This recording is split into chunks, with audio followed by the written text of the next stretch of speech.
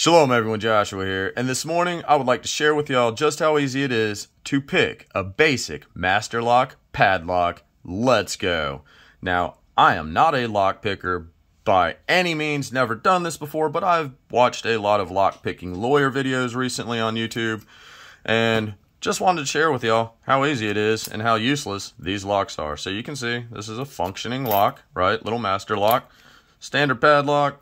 Kids put them on their school lockers, peeps put them on their lawnmowers, blah, blah, blah. Now, scope this out. This is from a windshield wiper blade and is just simply the piece that helps keep your blade straight.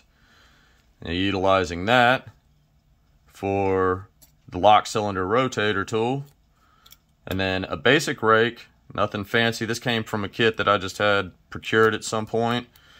And just like that, raked it open. Wow, peeps.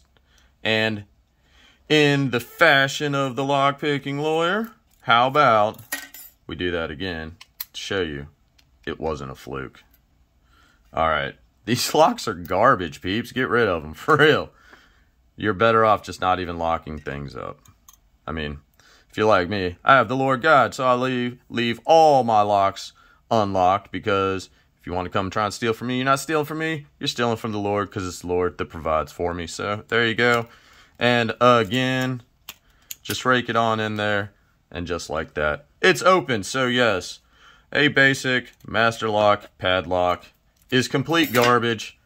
And if somebody like me can get through that, that means anyone can get through it. Like I said before, I have never picked a lock, know nothing about that, just watched some videos and found out locks are garbage. I'll leave a link for Lock Picking Lawyers channel down below. I'm out of here. Go love thy neighbors. Shalom.